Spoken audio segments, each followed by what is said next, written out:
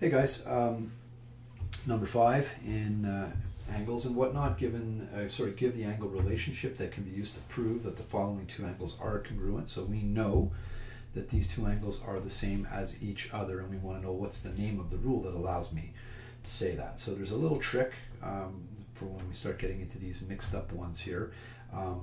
And the first thing I want to show you is if you take this line and you slid it down and you kept that angle's position, you would see that it would end up over here. So you might be tempted to call it vertically opposite, but technically speaking it's not, of course, right? The vertically opposite is up here and the vertically opposite for this one is down here. But they will still be congruent.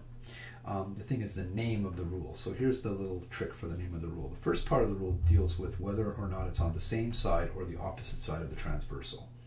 And if it's on the opposite side of the transversal, like this one is, we call that alternate.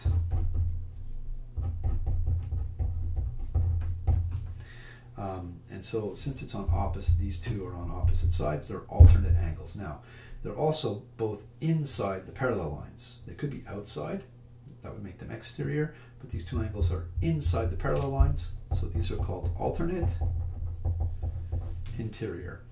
And it's always going to work the same way when you're trying to figure out some of these angle proofs. It's going to be, you know, are they on the opposite or the same side of the transversal, and are they outside or inside the parallel lines? So these are opposite transversal, alternate, and inside the parallel lines, interior.